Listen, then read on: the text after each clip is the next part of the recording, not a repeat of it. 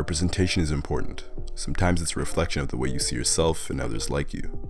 Representation produces the largest effects on the youth.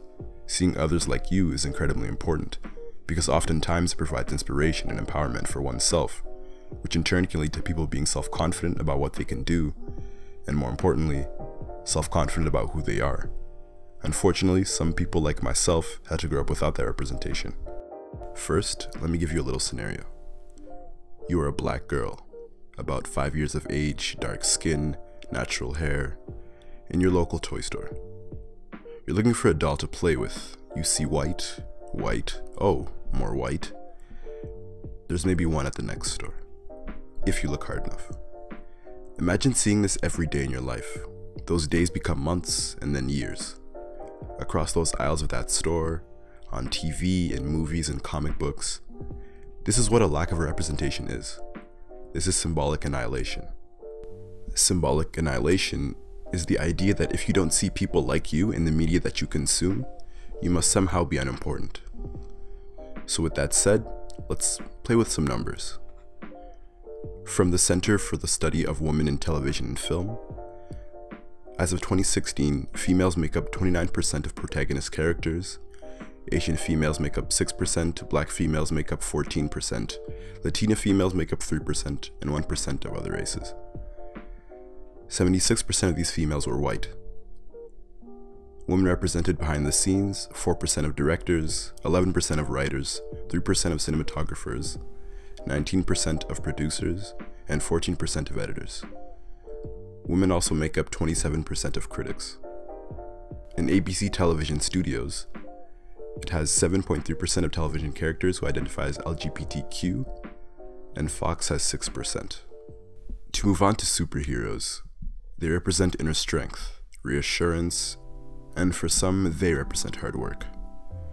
For most superheroes, a common theme reoccurs, and that's also being a regular person like you and I. When a superhero can relate to what you as the audience is dealing with, or even resembles your everyday life, it makes you feel a lot better. It makes you believe that you can be a superhero too. But for those who are not represented as much, that feeling goes away quickly, or is never even awakened at all. So let's get some more numbers in. Batman's movie count, 8, Superman, 10, Wonder Woman, 0. Batman's TV show count, 1, Superman, 3, Wonder Woman, 1. Batman's animated movies, 12, Superman, 6, Wonder Woman, 1. Batman's animated TV shows, 7, Superman, 3, Wonder Woman, 0. Batman's video games, 25, Superman's video games, 9, Wonder Woman, 0.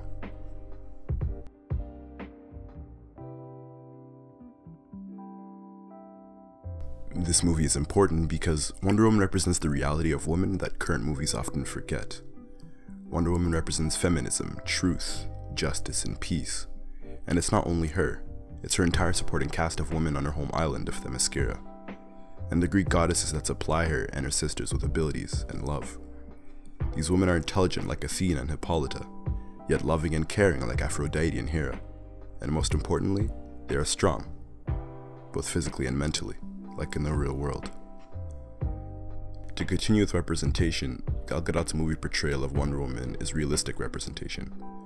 If we take some of Wonder Woman's comic book appearances for example, she's over-sexualized. The overly large breasts, slim waist, skinny arms and legs, flat stomach, as well as awkward and uncomfortable boobs and butt poses. These are features that are not realistic in every single woman. Of course, there are some that are skinnier, such as Supergirl, and others that are larger, like Power Girl, but not every single woman is like this. Wonder Woman is an Amazon. She's known to be tall, lean, but very fit. She's muscular and has spent the majority of her life training, thus being stronger and more physically fit than most beings on the planet. But her not having any muscle mass on her body is simply an unrealistic representation. Realistic portrayals matter. This means giving Wonder Woman an accent, because English is not her native tongue. Moving back to representation, people are willing to see these movies because they can relate, because it represents them. If we take Get Out as an example, a low-budget movie, it took $4.5 million to make. It's now grossing with $241 million. I went to go see that movie because I finally got to see a horror movie from my perspective, and not dying first, always. I got to see a movie that depicted someone like me as the main character, in a situation that I could just as well be in. Moonlight, an all-black cast, and an LGBT film as well.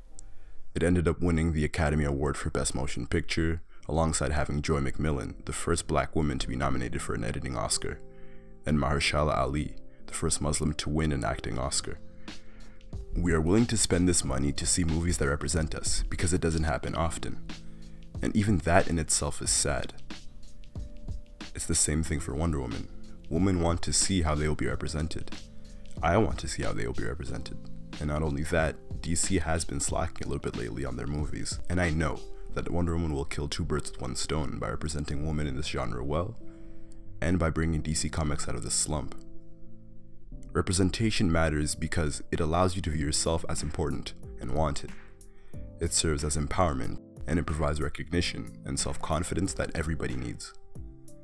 Representation offers validation as a human being. The Wonder Woman movie will begin the big screen representation for women in the superhero genre. Yes, there was Elektra and Catwoman, but they weren't very good. The reason this movie is important is because it's breaking a barrier in another movie genre and making representation the norm in movies. Star Wars had Rey and Jyn Erso, and now it's time for Wonder Woman to finally make her grand entrance.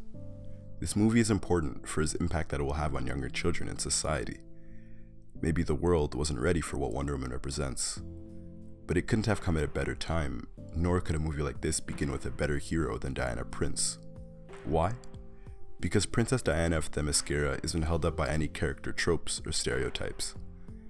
Diana isn't a damsel in distress, but a powerful, caring, and passionate person, as well as my favorite hero. Because she's a warrior of truth and justice for everyone, regardless of gender, race, religion, or sexual orientation.